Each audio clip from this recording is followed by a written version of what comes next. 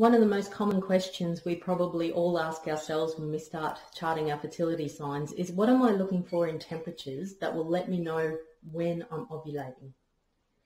The ovulation event itself is that 12 to 24 hour window when the egg is released and it's viable. Well, nothing will actually change in your temperatures to let you know you've reached that window, that 1 to 2 days. Temperatures will remain in a general lower range from the beginning of your cycle right through to ovulation. They don't change when you actually reach that point.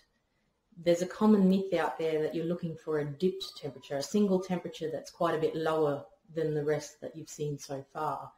You might wake up in the morning and here I've got this low temperature, this is the day I'm going to ovulate. Well, that's not the case. A single dip temperature can happen anytime throughout our cycle.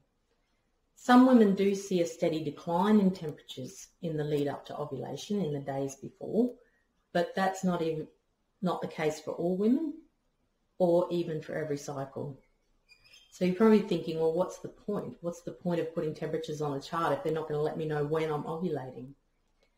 Well, temperatures will let you know after you have ovulated. It's after you ovulate that the hormonal change will cause your body temperature to jump. So you're looking for this jump in temperatures, and now the temperatures will remain in a higher range throughout the rest of the cycle. So by charting your temperatures every day and looking for that pattern of the change from lower to higher, you can now narrow down when your ovulation likely occurred. You see, your body can gear up to attempt to ovulate, but it doesn't necessarily mean it will. It doesn't mean that that egg will be released. There's hormonal imbalances that can cause the ovulation attempt to fail.